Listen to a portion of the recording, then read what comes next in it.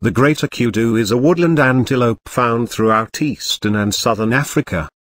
Despite occupying such widespread territory, they are sparsely populated in most areas, due to a declining habitat, deforestation and poaching.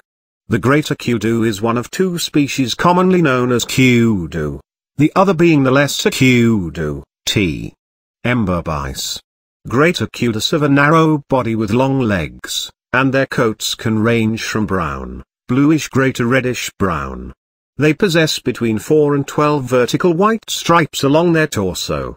The head tends to be darker in color than the rest of the body, and exhibits a small white chevron which runs between the eyes. Greater kudu bulls tend to be much larger than the cows, and vocalize much more, utilizing low grunts, clucks, humming, and gasping.